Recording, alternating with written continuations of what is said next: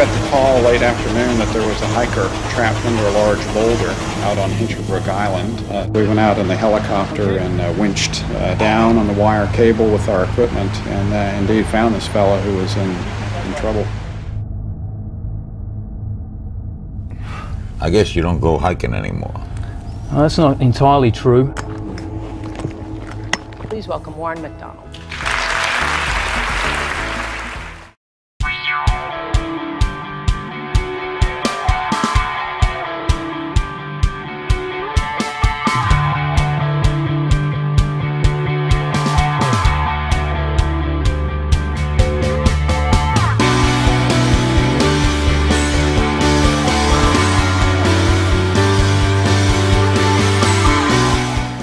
Now, I want to share this with you because when this hit me, and it did hit me, it blew me away, and it might you too.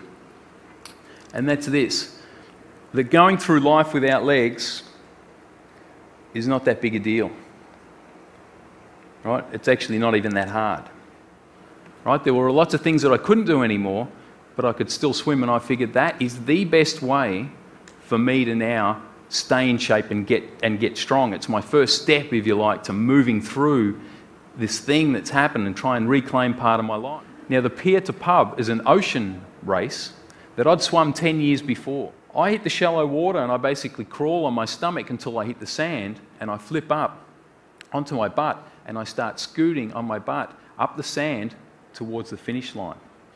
Got to tell you, I will never ever forget the looks on the faces, especially of those kids, as I came up the beach that day towards the finish line, because I'll pretty much guarantee you, some of them never swum in the ocean since. Right.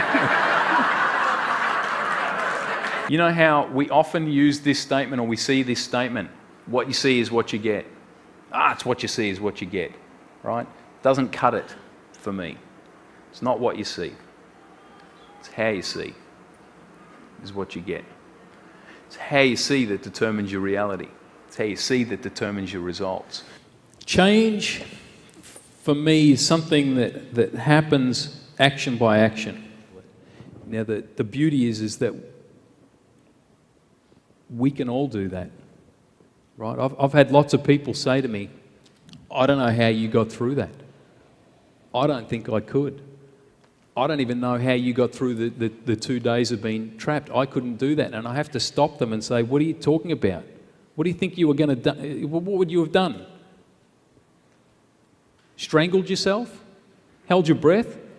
Or of course you would have handled it. You had to. You would have had to get through it. But we can put ourselves in way better stead, in a way better position to handle those things that come at us if we've got some kind of experience in meeting challenges in the first place, and having that fortitude and resilience. All of us are on this planet to create something. It's really what it's about. It's like, we're here, show us what you've got. And I want you to have a think about that if a guy like me can go from here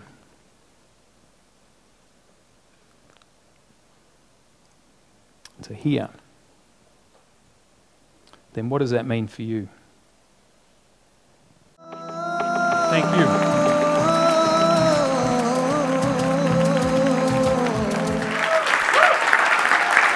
Wow. Thank you.